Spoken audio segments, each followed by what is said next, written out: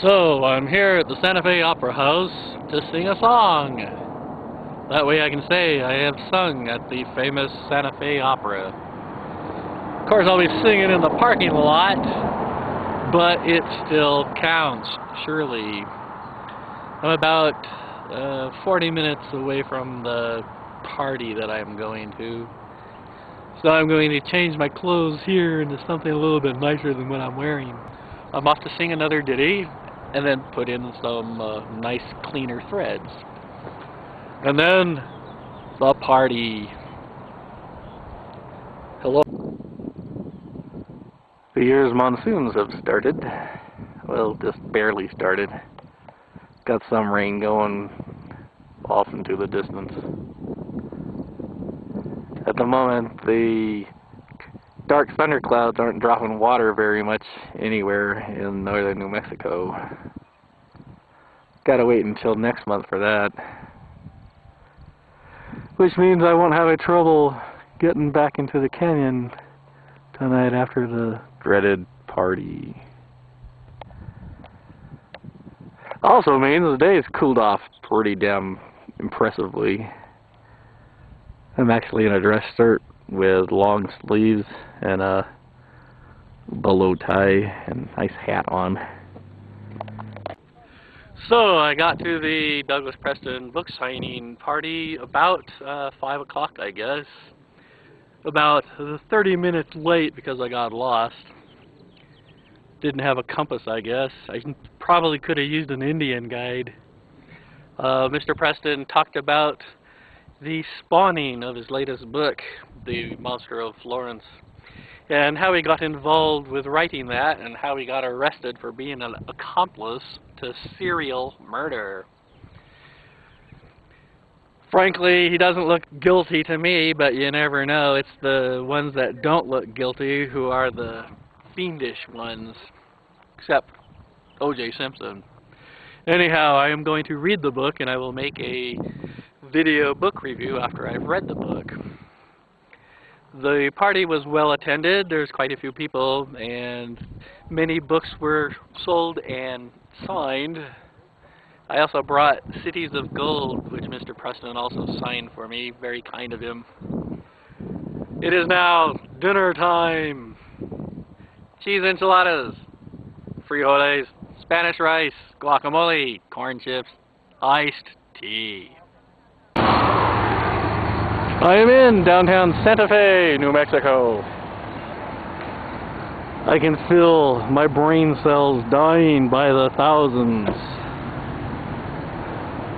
I can feel it, Dave.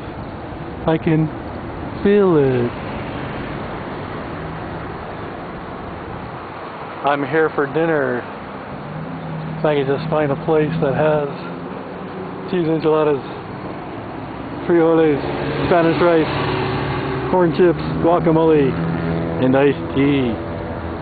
Surely someplace in Santa Fe. If my brain doesn't rot before dinner, I shall find it.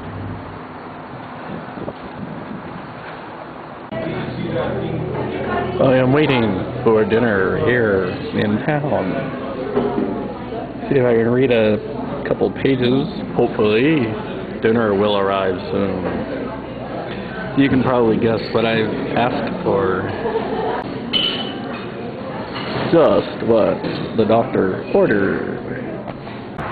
I have had my dinner. On a Desert File scale from 0 to 1,000, it rates about 88, which is close to, but not quite, bad enough to not bother eating it. As I was waiting for my change, the bartender, who is gay, bounced over and asked me, "Do we need change?" And I said, "We? I don't know about we, but I would like some change." So he took my $20 bill and he bounced back over to the bar and he changed it. And he bounced back again and said, "Here we go." And I said, "Well, thank you." Sunset. So, the Preston book signing party was a huge success, but the dinner I had at a restaurant afterwards was horrible. Pretty darn bad. The waiter, of course, put the Fe in Santa Fe, but it was the food that was beyond description, I guess. Of course, I ate it anyways, and I can still feel it. Feels like I ate an anvil. At the party, I met Mr. Preston's traveling companion, mentioned in Cities of Gold. Traveling companion named Walter Nelson. They traveled almost 1,000 miles through American Southwest on horseback, not only through the Badlands of Arizona, but also through the edge of the Canyonlands and up to the Mogollon Rim area.